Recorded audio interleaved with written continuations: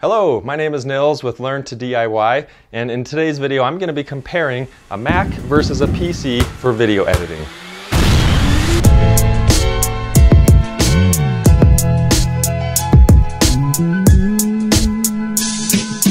Alright, to set the stage a little bit here, doesn't matter if you're more of a Windows person or a Mac person, we're going to kind of chuck that out and we're looking at three things here. First, we're going to look at the performance. When you're rendering a video, for example, what does the render time look like?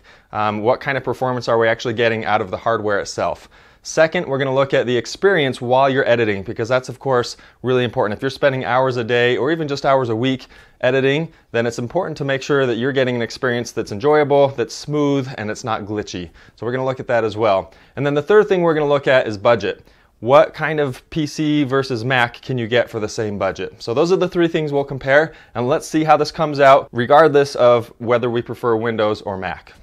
Alright, let's start testing some performance. We're going to look at some rendering performance to kick us off here. So to level the playing field, everything that is being run on these tests is running off the solid state drives from inside each of these machines. Also, on both machines, I have recently restarted the machine and the only thing open is Adobe Premiere. The only thing I've got running is this little timer here on the PC, which you can see, and we'll let that run the whole time to give a kind of accurate representation of what's happening on both these machines at the same time, and we'll put them head to head and see how it goes.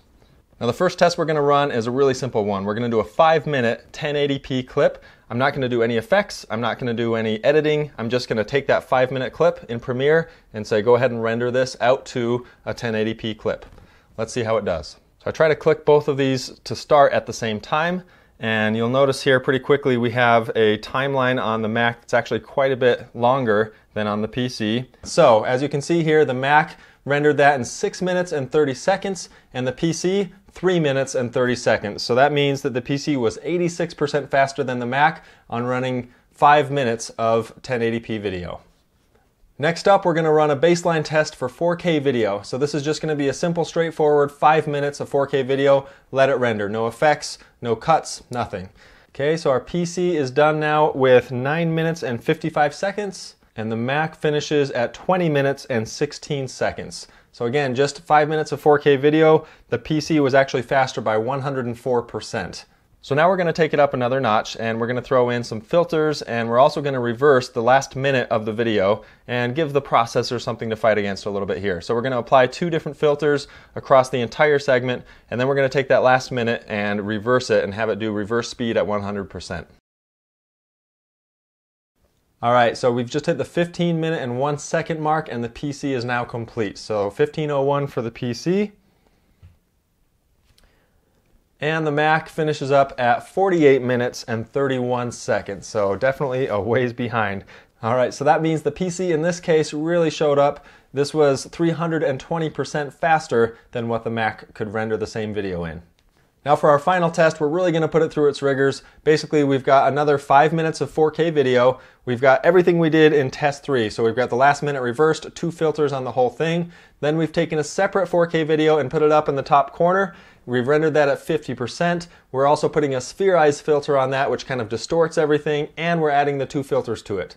Then we're going to take another 4K video, put it down in the bottom left corner. We're going to run a warp filter, which creates these little waves all throughout the video, so a little bit intensive for the processing here.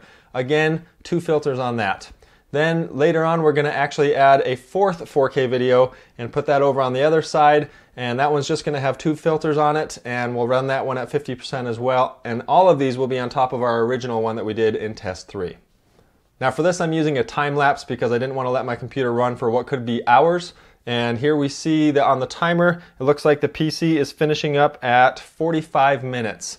Okay, so 45 minutes on the clock for the PC, and then the Mac is still going, and we get 167 minutes, or 2 hours and 47 minutes for the PC. So definitely a big time difference there. That equals 370% faster for the PC than the Mac. So the next thing we want to take a look at is actual usage. So when we're scrubbing in timeline, when we're dragging and dropping clips, when we're applying filters real time and doing real time playback, what kind of results do we get in there? Because that's where we're going to spend the bulk of our time, and that's where we'll either get frustrated or be all right with that system. Any latency, any dragging, any buffering, those sorts of things, they are really going to slow us down in this area. So this is one I think that's pretty crucial. What's your actual editing performance while you're editing? All right, so we're going to start by watching some editing process and some playback on the same footage that we just worked with in test 4 of that first set of tests for rendering. So on the PC here, if I start to play this back real time in the timeline, you'll see that it can't quite keep up. It'll do fine for a little bit, but then it's going to start to get behind. So the audio will continue, the video will fall behind. And so that's common, and that's something that you're going to see when it just can't handle the throughput of that many pixels on the screen and the processing on top of it. So if I go to more of a normal situation where I've got some 4K video, I'm not using proxy media again, and I'm just letting it run, and then I cut from one to the other, maybe add a filter here and there, it actually handles this pretty smoothly. Once in a while it will start to get behind, and I may have to pause it and let it catch up and essentially catch its breath while it buffers for a little bit and then gets out ahead. And so I have to do that from time to time, but I can mostly just work directly with the 4K video, which is so nice because I don't have to worry about proxies, I don't have to worry about the hard drive space while I'm editing, I don't have to go clean things up after or wait for it to create the proxies the first time. So definitely a pretty reasonable experience even with a heavier load like 4K on the PC. Now let's take a look at the Mac and see what kind of experience we have there. So again, trying to play this back, there's no hope. It just can't handle this kind of thing. There's too much trying to happen at once, and it's choking. It's just stuck. It's going to jump around, and it's a pretty frustrating experience. So again, we'll move to a simpler set of files here. So just 4K video here, no filters, no multiple layers, anything like that. And even here, we're starting to see some pretty major struggles. And it doesn't get better, and it's just not keeping up. It doesn't take long at all. So basically that amount of processing power that we have just isn't sufficient to real-time edit any 4K. So again, in this category, I have to say the PC is just a much more capable machine when it comes to editing and that experience that you have while editing. I always encourage you, if you're having any smoothness issues or playback issues while editing, to use proxy media. But if you don't have to, man, that's just that much easier, and it's that much nicer to work with. All right, now our third section that we need to look at is the value. What is the bang for your buck that you're getting with a PC versus a Mac? And you may have guessed here, I'm definitely going to lean towards the side of the PC being a much better value. For the amount that you pay, you're going to get a lot more out of it than what you do with a Mac or an Apple computer. Let's take a look at the hardware of these two machines and you'll see what I mean. It's really not much of a contest because Mac charges a premium for their stuff, and it's good stuff, but you're not getting as much when it comes to video editing.